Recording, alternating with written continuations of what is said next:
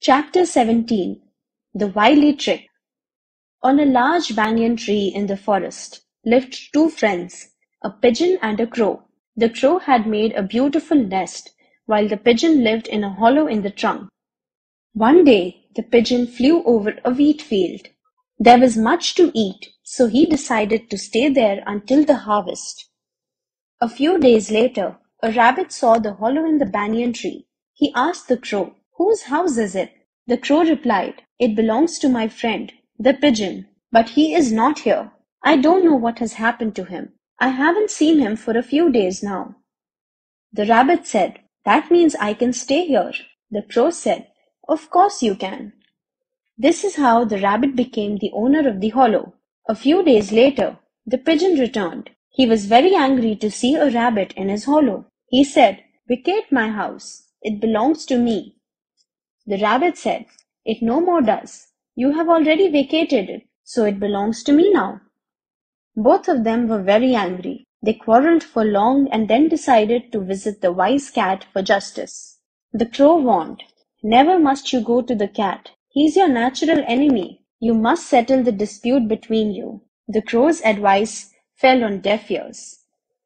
The pigeon and the rabbit went to the cat. They were afraid of going near him, so they stood far from the cat and called, "Tell us, O wise cat, who does the house belong to now?"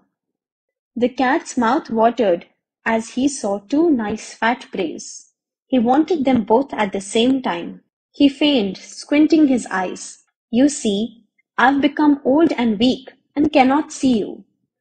The pigeon and the rabbit went closer and repeated their questions. At this, the cat said, "You see, I've become weak because I've given up eating flesh. Don't be afraid. Come closer. I can neither see nor hear you properly." The pigeon and the rabbit were taken in by the wily trick. They thought that the cat was really old and weak and that he had given up eating flesh. So they went closer. When the cat saw that the two were in his easy reach, he pounced and caught both of them in his paws. Now you know how the cat had a delicious lunch. Word power. Hollow, a hole or empty space. Trunk, the thick main stem of a tree. Harvest, cutting and gathering of crops. Vacate, to leave. Warn, to strongly advise in order to avoid danger. Dispute, an argument. Fall on deaf ears, to be ignored by other people.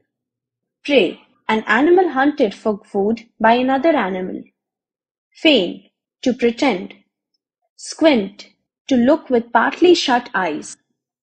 Give up, to stop trying to do. Take in, to make somebody believe on which is not true. Pounce, to attack suddenly. Wily, cunning.